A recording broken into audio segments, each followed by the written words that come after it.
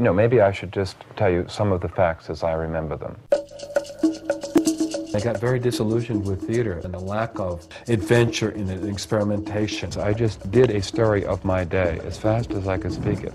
Joyce, who was running it, asked me, who wrote it?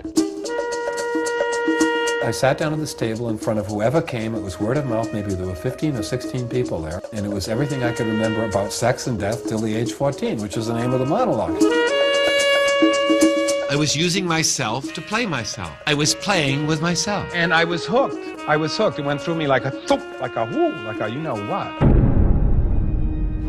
I kept a pretty tight diary for the facts, for the details. My uncle said there are two kinds of people in Barrington Island, those who belong and those who don't. I'm discursive, I'm associative. I couldn't spell, I couldn't write, I could barely read. I didn't know that had nothing to do with writing.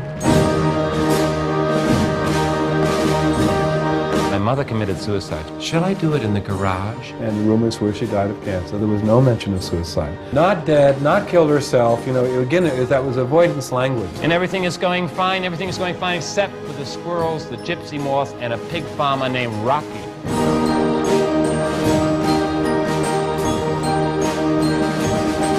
Swimming to Cambodia. It was a radical, and I'd always been rooting for that breakthrough. It reached a larger audience, and I became more popular. I was told that I was manic depressive, was on Klonopin and lithium. I didn't think I could do another monologue. Being a dad is fantastic, it's very grounding, and it's got me out of myself because, believe me, their needs are bigger than yours. Forrest came to me very early on with questions about death. He wasn't even 4. Everyone knows they're going to die, but no one really believes it. I like telling the story of life better than I do living it.